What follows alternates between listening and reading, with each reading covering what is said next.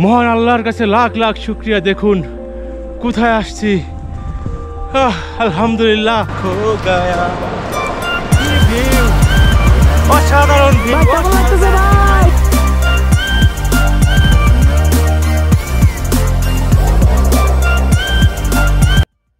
Mount Annapurna নেপালের দর্শনীয় স্থানগুলোর মধ্যে অন্যতম এই অন্নপূর্ণা পর্বত। পেশাদার পর্বতারোহীদের মধ্যে এটি সবচেয়ে জনপ্রিয় স্পট। উচ্চতার দিক থেকে অন্নপূর্ণার অবস্থান সারা পৃথিবীতে দশম, যার উচ্চতা ৮,০৯১ মিটার বা ২৬,৫৪৫ ফুট। সব মিলিয়ে মোট ১৩টি উঁচু পর্বতের সমন্বয়ে গঠিত অন্নপূর্ণা পর্বত, যার দৈর্ঘ্য ৫৬ কিলোমিটার। পৃথিবীতে সবচেয়ে ঝুঁকিপূর্ণ পর্বত বলা হয় এই অন্নপূর্ণাকেই। শুনতে অবাক লাগলেও সত্য যে এভারেস্ট থেকেও এই পর্বত সামিট করা কঠিন। ২০২২ সাল পর্যন্ত ৩৬৫ জন এই পর্বতের চূড়ায় সামিট করতে সক্ষম হয়েছে, যার মধ্যে ৭২ জনই মারা গিয়েছে। এর মধ্যে ২০১৪ সালে একটি তুষারঝড়ে একসাথে ৪৩ জন পর্বতারোহীর মৃত্যু হয়েছিল, যা এখন পর্যন্ত ট্রেকিংয়ে নেপালের ইতিহাসে সর্বোচ্চ। এই পর্বতে মৃত্যুহার ৩২%, অর্থাৎ প্রতি ১০০ জন সামিটে ৩২ জনেরই মৃত্যু হয়। বর্তমানে নেপাল সরকার এই পর্বত সামিট করা বন্ধ করে দিয়েছে। পাহাড়কে ভালোবেসে ট্রেকিংকে ভালোবাসা। অনেকদিন ধরে শুধু নেপালের বরফের পাহাড় অন্নপূর্ণার সৌন্দর্যের গল্প শুনেছি। যারা ট্রেকিং পছন্দ করেন তাদের সবার বাকেট লিস্টে একটি স্থান থাকেই, সেটি অন্নপূর্ণা বেস ক্যাম্প। নেপাল ভ্রমণের এই সিরিজে অন্নপূর্ণা বেস ক্যাম্প নিয়ে আমি আমার অভিজ্ঞতা আপনাদের সাথে শেয়ার করব। আশা করি দারুণ একটি রোমাঞ্চকর অভিজ্ঞতা আপনাদেরকে দিতে পারবো। আজ থাকছে প্রথম পর্ব। তো চলুন বন্ধুরা, শুরু করা যাক আজকের video. Good morning. Annapurna ABC ট্রেকের Annapurna base camp ABC ট্রেকের আজকে হচ্ছে আমাদের দ্বিতীয় দিন। গতকাল রাতে হচ্ছে আমরা কাঠমান্ডু থেকে মানে থামেল থেকে বাসে করে আসছি হচ্ছে পোখারাতে। আর এই যে আমার পিছনে যেই হোটেলটা দেখছেন, মূলত এখানে হচ্ছে নাইট স্টে করেছি, রাতে থাকছি আর কি। আর এখন হচ্ছে এইখান থেকে আমরা জিপে করে যাব হচ্ছে পারমিশন, যেখান থেকে পারমিশন নিতে হয় ওই এবিসি ট্রেকের জন্য, ওইখান থেকে পারমিশন নিয়ে সম্ভবত এই যে সামনে যে জিপটা, এটা হইতে পারে আর কি। যাই হোক, তো ওই জিপে করে ওইখান থেকে পারমিশন নিয়ে দেন হচ্ছে আমরা যাব চমরংয়ের উদ্দেশ্যে আর কি। তো মোটামুটি আমরা বাসে থেকে নামছি ভোর 4টার দিকে বাসে নেমে দেন এখানে এসে রাতে মোটামুটি 3 ঘন্টার একটা ঘুম দেওয়া হয়েছে। আর এখন বাজে হচ্ছে নেপালি টাইম 11টা 41। নাস্তা টাস্তা করে সবাই একটু রেস্ট নিচ্ছে আর কি। আর এই যে দেখেন, এটা হচ্ছে পোখারার শহরটা আর কি, খুবই ক্লিন এবং উঁচু নিচু। 2-3 জন টিম মেম্বার ওনারা এখনও ব্রেকফাস্ট করতেছে। ওই একসাথে গেলে 2-1 জন একটু স্লো থাকে, এটাই স্বাভাবিক, এটা কোনো ব্যাপার না।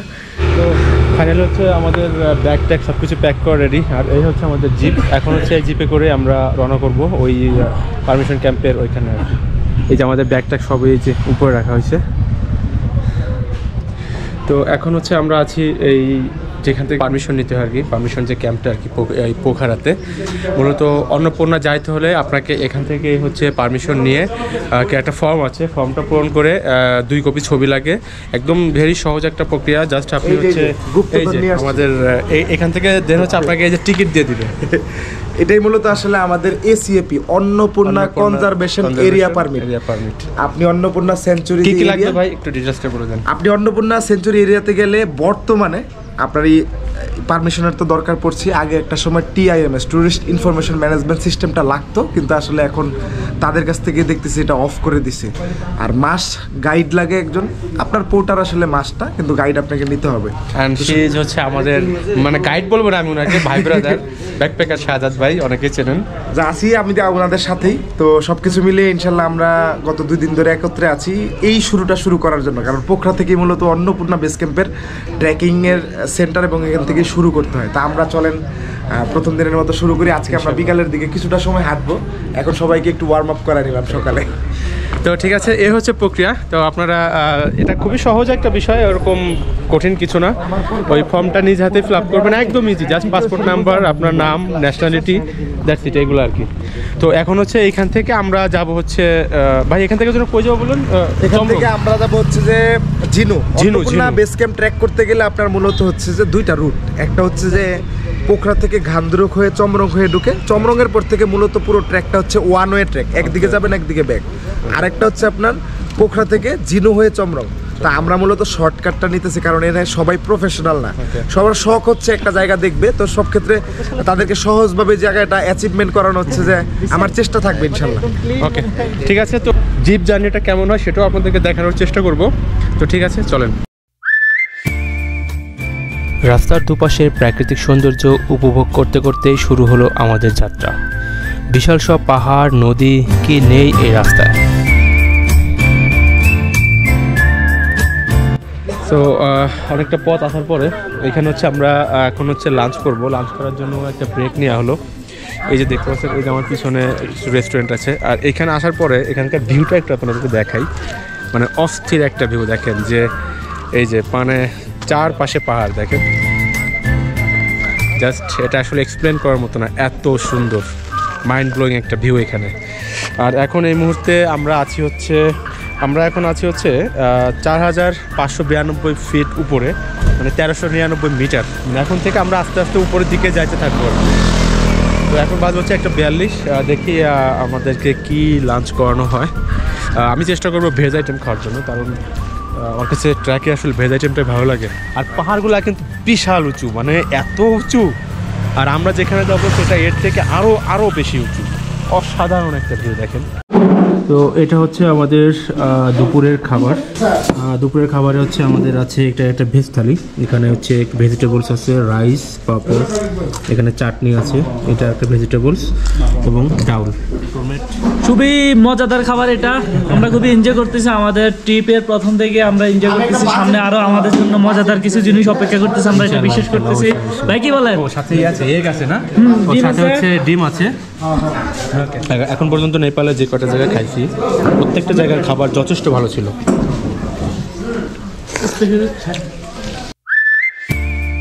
দুপুরের খাবার শেষ করেই কিছুক্ষণ বিরতি নিয়ে আবারও আমাদের যাত্রা শুরু হলো।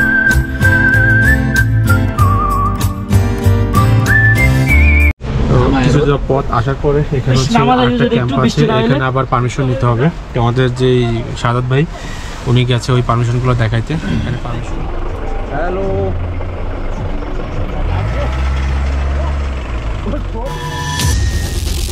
আর এখন আমরা যেই রাস্তাটা দিয়ে যাচ্ছি বলা হয়ে থাকে এটি পৃথিবীর অন্যতম একটি মারাত্মক ঝুঁকিপূর্ণ রাস্তা। ভারী বৃষ্টিপাত হলে এ রাস্তায় যান চলাচল একেবারেই অসম্ভব হয়ে পড়ে এবং কোনো ড্রাইভার তখন এ রাস্তায় যেতে চায় না। তাছাড়া ভাঙাচোরা রাস্তা হওয়ার কারণে জিপে আমাদের অনেক ঝাঁকি খেতে হচ্ছিল। তবে দুপাশের অনিন্দ সুন্দর সব দৃশ্য চোখে পড়লে যাত্রাপথের কষ্ট নিমিষে দূর হয়ে যাবে।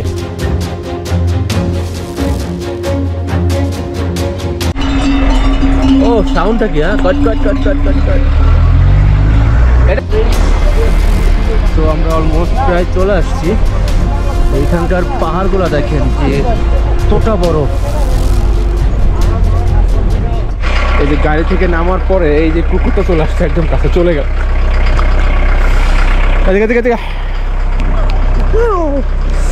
Welcome welcome. দেখেন এই যে চলে আসছে, এটা চলে আসছে, কাছে চলে আসছে। তো এই যে ব্যাগটা গাড়িতে রেডি হলাম। এই যে দেখেন এই যে এখানকার যে খচ্চর বা গাধা যেটাই বলেন, দেখেন যে ওরা কিন্তু অনেক ওয়েট ক্যারি করে এবং এগুলা নিয়ে হচ্ছে কাহা জায়গায় ঝুমরুং ঝুমরুং যাবে। ঝুমরুং দেখেন যে কতটা ওয়েট নিয়ে এগুলো হচ্ছে ঝুমরুং যাবে। এগুলোর স্বাস্থ্য দেখেন একটা। আর এই কুকুরটা তখন থেকে আমার পাস্তা ধরতেছে। তো ফাইনালি হচ্ছে আমরা আমাদের ব্যাকপ্যাক সব কিছু রেডি করলাম। আর আমার যেটা হয়েছে, আমার যে ট্রেকিং পোল যেটা, ওইটা আসলে ওই মানে থামেল থেকে চেক করে আনা হয় নাই। তো ওইটা এখানে আনার পরে সেট আপ করতে পারতেছে না কেউই। এখন ওটা কি সমস্যা নাকি সেট আপ করতে পারতেছে না, যে কারণে হয়তো উপরে উঠতে গেলে একটু সমস্যা হতে পারে। আর এই যে এখানে হচ্ছে এই মুহূর্তে একটু হালকা বৃষ্টি হচ্ছে, যে কারণে যে পঞ্চটঞ্চ করে নিলাম আর কি। এটা গতকালকে ওই থামেল থেকে নিছি আর কি। আজকের যে আমাদের হচ্ছে আজকে 2 ঘন্টা ট্রেকিং করতে হবে। তো আমরা এখান থেকে আমাদের ট্রেকিংটা শুরু করতেছি। আমাদের যারা মেম্বার আছে তারা এই যে সামনে দিয়ে যাচ্ছে। আর ওই যে দেখতে পাচ্ছেন সামনে একটা ব্রিজ দেখা যাচ্ছে, সেই সাসপেনশন ব্রিজ যেটাকে বলে সাসপেনশন ব্রিজ। ব্রিজটা আমি অনেকের ভিডিওতে দেখেছি যে এই ব্রিজটা সম্পর্কে আর কি। তো এখন ফাইনাল হচ্ছে আমি নিজে ওই ব্রিজটার উপর দিয়ে যাবো এবং খুব অ্যাডভেঞ্চার একটা ব্যাপার স্যাপার হবে আর কি। আর হঠাৎ করে বৃষ্টি আসছে, যে কারণে একটু ঝামেলা হয়ে যাচ্ছে। আসলে এই ধরনের ট্রিপে আসতে হলে যে কত ধরনের প্রিপারেশনের প্রয়োজন হয় সেটা ফার্স্ট টাইম আসলে আসলে বোঝা যায়। যেমন আমি মোটামুটি চেষ্টা করেছি যে সব কিছু নিয়ে আসতে, মানে আমাকে গাইড যেভাবে বলছে আমি সেভাবে সব কিছু আনছি। তারপরেও এখানে এসে দেখা যায় 2-1টা জিনিসের মানে ঘাটতি থেকে যায়। যেমন ওই মানে মোস্ট ইম্পর্ট্যান্ট হচ্ছে এখনই যে শীতের যে ফিলটা পাচ্ছি, আপনি যে গ্লাভস, মানে গ্লাভসের নিচে একটা হাত মোজা পরে নিলে ভালো হবে। আর মোজা হচ্ছে একটু মোটা মোজা আনা দরকার ছিল। কি ভিউ, মানে এই ভিউ দেখার পরে আসলে এই যে শারীরিক ক্লান্তি এটা আসলে থাকতেছে না। জাস্ট দেখেন, মাইন্ড ব্লোয়িং ভিউ। দেখেন যে কি ভিউ, আলহামদুলিল্লাহ এরকম একটা ভিউ দেখার পরে। আর ওই যে সেই ব্রিজটা, সেই সাসপেনশন ব্রিজ, মানে এইভাবে ঢলে ওটার উপরে গেলে এখন কত সুন্দর, কি পাহাড়, কি পাহাড়, পাহাড় পাহাড় পাহাড় পাহাড় পাহাড় পাহাড়, সব জায়গা পাহাড়।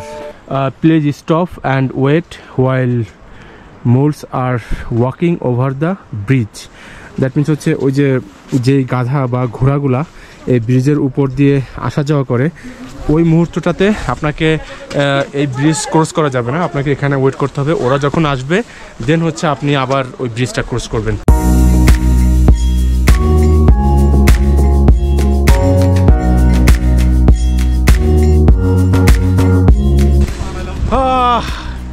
এই সেই ব্রিজ, অনেকদিন পর, অনেকের জাস্ট ভিডিও তো দেখছি, এখন ফাইনালি হচ্ছে এই ব্রিজের উপর দিয়ে যাচ্ছি। এটার ফিলিংসটা আসলে বলে বোঝানোর মতো না, এখানে আসতে হবে, এগুলো বুঝতে হলে এখানে আসতে হবে। সেই সেই সেই মজা, সেই। আর ভিউটা দেখেন, মানে অসাধারণ একটা ভিউ। এই যে চারপাশে পাহাড় পাহাড় পাহাড় পাহাড় পাহাড় পাহাড় পাহাড়, শুধু পাহাড় আর পাহাড়।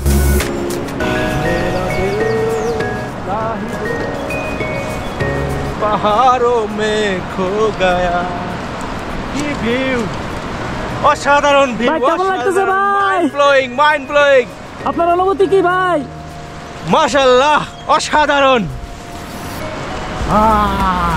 এই হচ্ছে যে সাসপেনশন ব্রিজ, মানে যেটা হচ্ছে এভাবে ঢোলে। আপনার কাছে কি মনে হয় নেপাল ঘুরতে টাকা দিয়ে ঘুরতে আসলে অনর্থক এটা? এই ব্রিজে আসার পরে তো মনে হচ্ছে যে আমার 10% টাকা উঠে গেছে। দেখেন এখান থেকে ওই যে একটা ঝর্ণা দেখা যাচ্ছে, ঝর্ণা না এটা ঝিরি আর কি। ওই দিক থেকে পানিটা আসতেছে এবং পানির বেশ শব্দ এখান থেকে শোনা যাচ্ছে। আর এই ব্রিজে হাঁটলেই কিন্তু দেখা যাচ্ছে ব্রিজ এভাবে ঢলে। আর এখানে ভিডিও ক্যামেরা, মানে মোবাইল ভিডিও করার সময় যেটা দিয়ে ভিডিও করে না কেন ডিভাইস ইম্পর্ট্যান্ট, কারণ নিচে পড়লে কিন্তু শেষ, নিচে পড়লে ওইটা আর পাবেন না। দেখুন ওই যাদের হাইপোফোবিয়া আছে, মানে উচ্চতা ভীতি আছে, তাদের জন্য এটা একটু কষ্টকর হয়ে যাবে। মানে যখন ব্রিজটা মানে ঢোলে এরকমভাবে, যখন দোল খায় তখন কেমন যেন একটু মানে ব্রেনে হয় না যে মাথা ঘুরাইলে যেরকম হয় এরকম লাগে।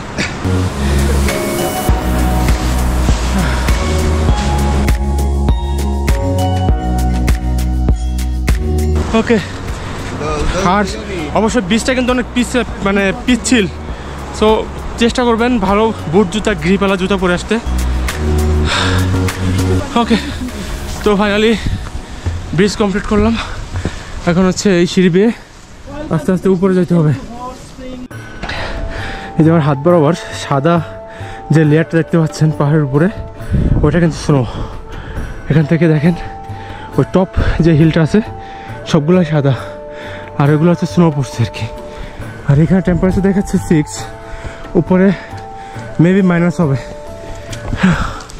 গতকালকে রাতে ইবিসিতে -12 দেখছিলাম। -12, 17 রাতে রাতে আমরা এই মুহূর্তে আছি হচ্ছে কত মিটার, 5270 ফুট উপর আছি, 1606 মিটার। তো বে ট্রেকের একটা সুবিধা হচ্ছে কি, এখানে কিন্তু যে সিঁড়িগুলো দেখেন, এখানে কিন্তু সিঁড়ি করে দেয়া, যে কারণে আপনি রিল্যাক্সে সুন্দরভাবে আস্তে আস্তে উঠতে পারবেন।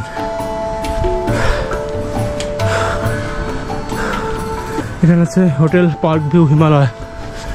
সম্ভবত রাতে এখানে থাকা যায় না, ভাই রাতে থাকা যায় না। এই যে এই ধরনের কিছু কটেজ আছে। হ্যাঁ, আপনি চাইলে এখানে রাত কাটাতে পারবেন। আমি মানে টোটালি ঘামতেছি, আবার ঠান্ডায় নাক দিয়ে পানি বেরোচ্ছে, এরকম একটা অবস্থা আর কি।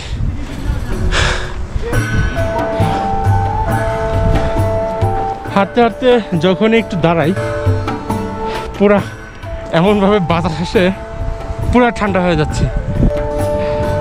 আবার যখন হাঁটি তখন একটু গরম হয় আর কি।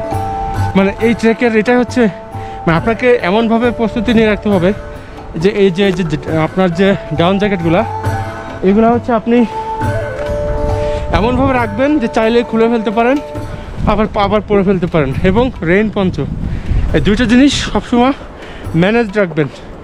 এটা যে কোনো সময় খুলতে হতে পারে, যে কোনো সময় পড়তে হতে পারে। তো এবং যতটা উপরে উঠতেছি টেম্পারেচার ততটা ডাউন হচ্ছে, মানে একটু ঠান্ডা ঠান্ডা ভাব আসতেছে আর কি। আর দেখেন যে কি সুন্দর এই পয়েন্টটা, মানে একটু সামনে গিয়ে দেখায় আপনাদেরকে। এই যে এই পয়েন্টটা কতটা মনোমুগ্ধকর দেখেন। এই যে জাস্ট দেখেন যে কি বিশাল সব পাহাড়, একটা পিক দেখেন যে কত উঁচু, এবং ওই যে হাত বরাবর ওইটা হচ্ছে স্পষ্ট, এখান থেকে স্নো দেখা যাচ্ছে। এবং ওইখানে একটা পিক দেখা যাচ্ছে, ওইটা পুরোটা সাদা। আর ভিউটা দেখেন এখান থেকে, অসাধারণ ভিউ, অসাধারণ।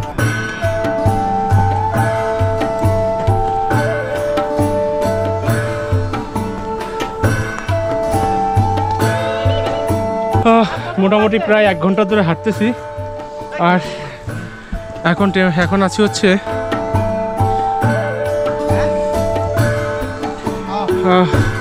5806 ফুট, তার মানে 1769 মিটার উপরে এখন পর্যন্ত উঠছি। মানে তার মানে হচ্ছে প্রায় 1000 ফুট উঠছি আর কি এখন পর্যন্ত।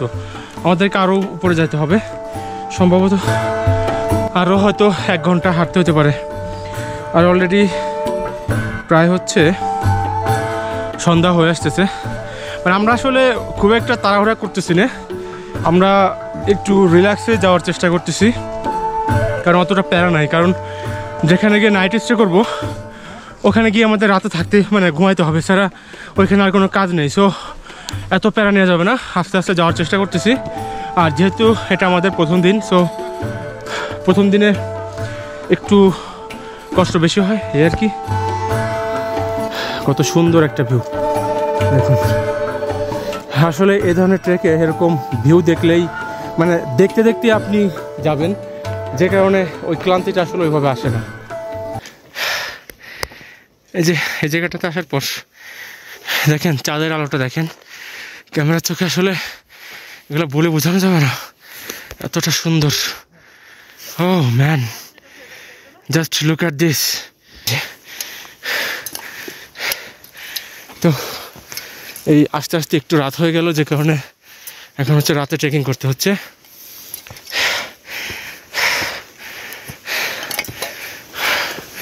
কিছু টিমমেট আগে চলে গেছে, আমরা দেখুন যে। তো ফাইনালি হচ্ছে আমরা আমাদের যেই রিসোর্ট বা যেখানে আমরা রাতে থাকবো, কটেজটা আর কি, সেখানে চলে আসছি। অন্য টিম মেম্বার অলরেডি আগে চলে গেছে, আর পিছনে একজন আছে। রুম কিধারে উপর? ও নিচে। অনেক সুন্দর একটা কটেজ দেখুন, আর এখান থেকে সকালে চমৎকার একটা ভিউ পাওয়া যাবে আশা করছি। তো এটা হচ্ছে আমাদের রুম, আমরা হচ্ছে 6 জন টোটাল, 3টা রুম নিছি আমরা। এটা হচ্ছে আমাদের রুম। এখানে একটা জিনিস ভালো যে আমাদের যে গাইড সাজুদ ভাই, তাকে ধন্যবাদ দিতে হয় যে দেখেন এখানে কিন্তু সবগুলা আলাদা আলাদা বেড, আর এত লং জার্নি করে আসলে এইভাবে আলাদা বেড থাকলে মানে ঘুমাইতে আসলে রিল্যাক্সে ঘুমানো যায়, যে কারণে ট্র্যাকটা অতটা কষ্ট হয় না। তো এটা হচ্ছে আমাদের এই রুম, এবং রুমটা যথেষ্ট পরিষ্কার এবং সব দিক দিয়ে খুব ভালো, এবং এই যে এখানে ভালো মানের কমফোর্টার দিয়ে আছে। অনেকে তো আর ভিডিওতে ওয়াশরুম দেখতে চায়, ওয়াশরুমটাও যথেষ্ট ভালো, হাই কমোড দিয়ে আছে, মানে এভরিথিং ইজ ফাইন, মানে খুবই সুন্দর এবং পরিষ্কার পরিচ্ছন্ন। আশা করি খুব একটা সমস্যা হবে না, রিল্যাক্সে ঘুমাইতে পারবো। ওকে, তো এখন হচ্ছে একটু ফ্রেশ ট্রেশ হবো আর কি, মানে অনেকক্ষণ প্রায় 2 ঘন্টা ধরে হাঁটতেছি, যে কারণে এখন একটু ফ্রেশ হবো, ফ্রেশ ট্রেশ হয়ে তারপর হচ্ছে রাতের যে খাওয়া দাওয়া খেয়ে হয়তো একটু আড্ডা মাড্ডা হবে, গান বাজনা হবে, দেন তারপর হচ্ছে আমরা ঘুমিয়ে পড়বো। তো ঠিক আছে, ফ্রেশ হয়ে আমি আবার আপনাদের কাছে ব্যাক করছি। একটু উপর থেকে আমাদের যে কটেজটা সেটা একটু আপনাদেরকে দেখাই। আর এখানে উপরে আর একটা কটেজ আছে ওইটা। আর সবচেয়ে ইন্টারেস্টিং যে পার্টটা এই জায়গাটা থেকে, যে আমরা হচ্ছে এটা রুপটপে আসছি আর কি, এই জায়গাটা থেকে এই যে আমাদের ব্যাক সাইডে, মানে এটা হচ্ছে রাতে অন্ধকার দেখা যাচ্ছে না, বাট আমি আপনাদেরকে ছবি অ্যাড করে দেবো ভিডিওতে, আমি ইমেজ অ্যাড করে দেবো। আপনারা এই যে এখন যেটা দেখতে পাচ্ছেন, যে দেখেন যে রাতে এই ভিউটা আমরা এখানে এসে পাইছিলাম, যে মানে এটা দেখার সাথে আমাদের গুজবাম্প হয়ে গেছে, মানে এরকম একটা ব্যাপার দেখেন যে কি সুন্দর একটা ভিউ এখানে। এবং এই যে মাউন্টেনটা এখন দেখতে পাচ্ছেন, এটাই হচ্ছে অন্নপূর্ণা। আর সকালে এটা আরও ক্লিয়ার দেখা যাবে, তখন বেশ চমৎকার লাগবে। এবং সবাই এখানে যে আমরা ছবি তুলতেছি, মানে এই এক্সপ্রেশনটা, এই ফিলটা, এই অনুভূতিটা, এটা আসলে মানে ক্যামেরাতে বলে বোঝানোর মতো কিছু না, এটা এখানে আসতে হবে, এগুলা মানে আপনাকে এই ফিলটা নিতে হলে। এটা হচ্ছে কিচেন, এখানে হচ্ছে আমরা আজকে আমাদের ডিনার করবো। দেখেন প্লেট কত সুন্দরভাবে সাজায় রাখা আছে। আর এদিকে এই যে খাবার রেডি করছে, ভাই একটু, এই যে এখানে খাবার টাবার রেডি করা হচ্ছে, ডাল নেওয়া হচ্ছে। এখানে মোটামুটি সব ধরনের ব্যবস্থা আছে, চা, ড্রিঙ্কস সব কিছুই পাবেন আপনি এখানে চাইলে। এখানে এই যে একটা সবজি, ভেজিটেবলস তোরা রাইট, ভেজিটেবল, এটাকে স্কুজ বলে আর কি, কাইন্ড অফ পটেটোর মতো, মানে আলুর মতো। এই যে ডাউল দেখছেন, এই ডাউলে এটা দেয়, বা বিভিন্ন সবজিতে ওরা হচ্ছে এটা ইউজ করে। আমি ফার্স্ট ভাবছিলাম যে বাদাম জাতীয় কিছু, যে কাঠবাদাম টাদাম ওই টাইপের কিছু, বাট তা না। এই হচ্ছে আমাদের আজকে রাতের ডিনার। জল এখানে ডাল আছে, এটা হচ্ছে ওই স্পিনাচ শাক, এটা হচ্ছে আরেকটা ভেজিটেবল, এখানে ফুলকপি জাতীয় কিছু একটা, এবং বরবটি বা আলু। আর এদিকে চাটনি আছে, এটা হচ্ছে পাঁপড়, পটাটো। আর এদিকে হচ্ছে রাইস, এবং সাথে হচ্ছে chicken. And this is the chicken, পাহাড়ি মুরগি। তো বন্ধুরা, আজকের ভিডিওটা আমি এখানে শেষ করছি। দেখা হচ্ছে পরের এপিসোডে, এবং পরের এপিসোডে আপনাদেরকে দেখাবো এই কটেজ থেকে সকালের মাউন্ট অন্নপূর্ণার অসাধারণ এক ভিউ, যেটা দেখলে আপনার মন একেবারেই ভরে যাবে। তো যাই হোক, ভিডিওটি কেমন লাগলো তা অবশ্যই কমেন্টসে জানাবেন, এবং দেখা হচ্ছে পরের এপিসোডে।